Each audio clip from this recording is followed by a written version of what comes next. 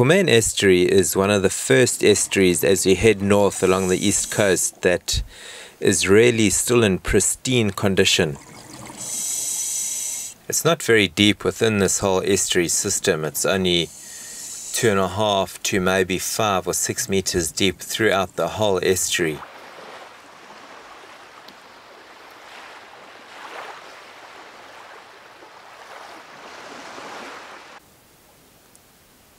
It didn't look so spectacular when we started, but once you started delving into what goes on here, it's the most amazing little macro animals that you come across. Here we found a nice big carpet anemone. Within the anemone we'd found small shrimps. These are porcelain shrimps and have the most spectacular color configuration.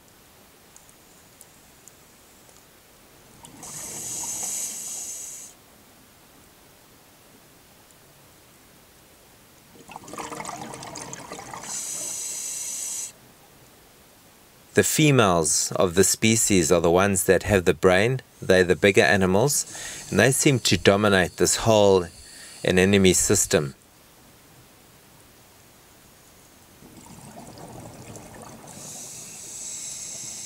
The males are much smaller, and they only possess one bigger claw, which they'll use for feeding with and for limited defense. Further along from the anemone, we came across another one of those really strange animals. This is one of the snake cucumbers.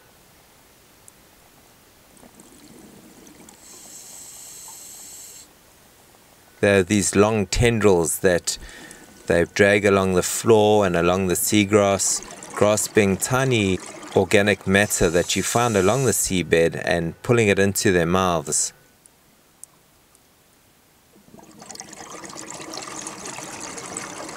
And then staying with very strange animals, we then come across this guy. And this is part of the nudibranch family. And in fact, I'm not actually sure the proper name for this animal, but it certainly grabbed our attention.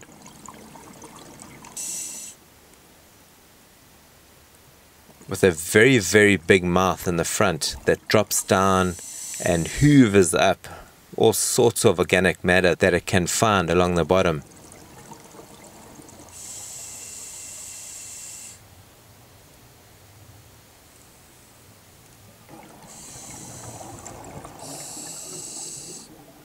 The next strange little animals that we came across were these striped eel catfish.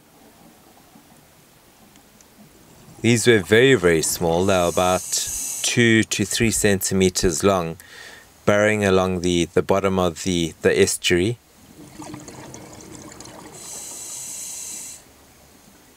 These are all part of the barbel family and possess very venomous spines. You always find these animals in tiny little shoals. They prefer the safety in numbers format.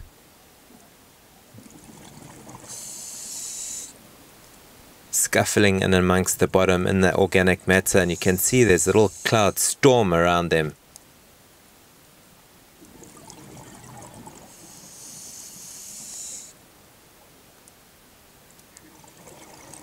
And what was quite interesting while I was filming these guys is that they were almost attracted to the camera. Perhaps they could see the reflection within the camera lens and thought that this was another shoal.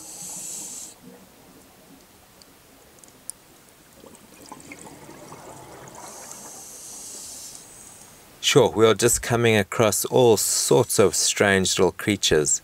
And this is one of the crayfish, another species that we have absolutely no idea what it actually is. We think it's one of the juvenile ornate crayfish.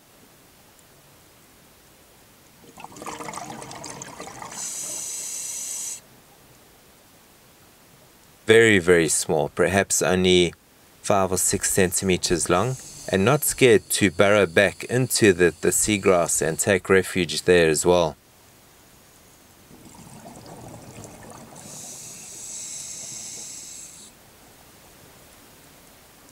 And just looking at the small crayfish just next to it, we found another tiny animal.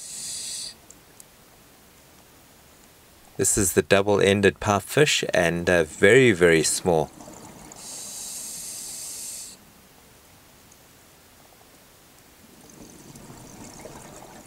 These animals eat tiny plankton. What they normally do is just hold on to the seagrass and stare out as if they're staring out into nowhere. But these guys are actually looking for tiny little morsels that pass past them.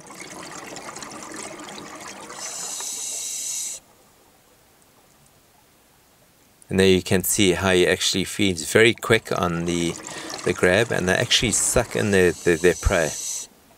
And just a tiny bit further down, this was probably the find of the dive. And this is the crown seahorse.